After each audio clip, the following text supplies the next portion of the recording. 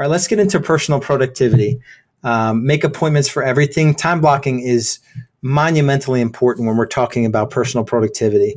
You have to master time block if you want to achieve your goals. Most of your day, again, we already talked about it, is proactive versus reactive.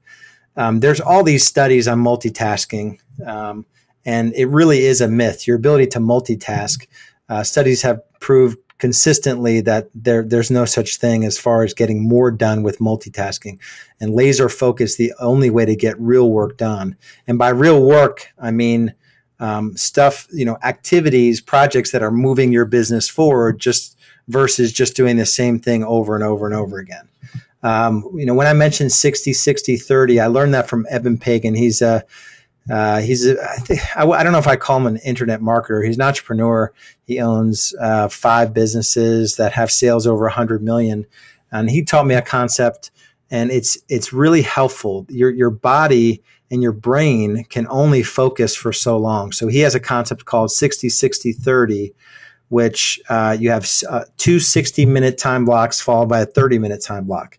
And within the 60-minute time blocks, you have 50 minutes of intense focused activity, followed by something where you just change your state. So either you can go for a quick walk, you could do some jumping jacks, you can do some other sort of state physiology type work.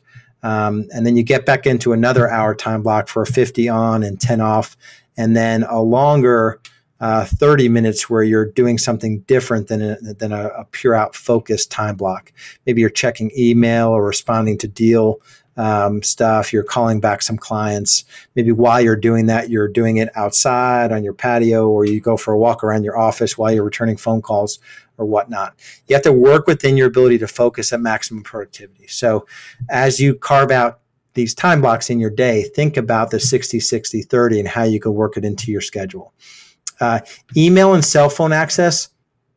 If you have an admin, I would really encourage you to hand over your cell phone and your email to your admin. This thing that I'm holding right here, my iPhone, there's nothing productive about it. And I guess that's Dan Kennedy, influence on me. But your ability to design the kind of business you want and then execute on that vision, there's nothing in this iPhone that's going to help you get there. Right? So think about that. Yeah, there are times where you need to jump on and a deal is, you're working a deal and so email is important or whatnot, or you're getting calls from a client or those sorts of things. Of course, that's important stuff, but your ability to design a business and life that's truly extraordinary, this thing here, this iPhone, is going to limit your ability to truly achieve that vision for yourself. So at the very least, you have to time block. You can't start your day by opening up your email and letting all those emails direct how your day goes. So the first thing is getting out your daily planner, your dominate your day, and carving out at least 6 hours for those six most important tasks. Email really shouldn't come, hopefully you can have an admin check your email.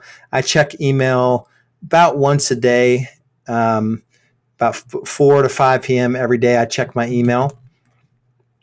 This was a huge sort of breakthrough for me when I realized that email, there's just nothing on email that really is going to advance my life any at all.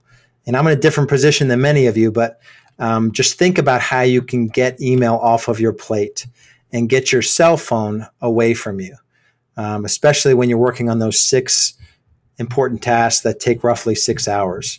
And so that's plenty of time for other stuff, 2 to 3 hours for other things. In your top 6 for the day, if you have a listing appointment or 2 listing appointments, those are definitely part of your top 6, right? So don't, it's not 6 hours excluding client appointments if you're still in production.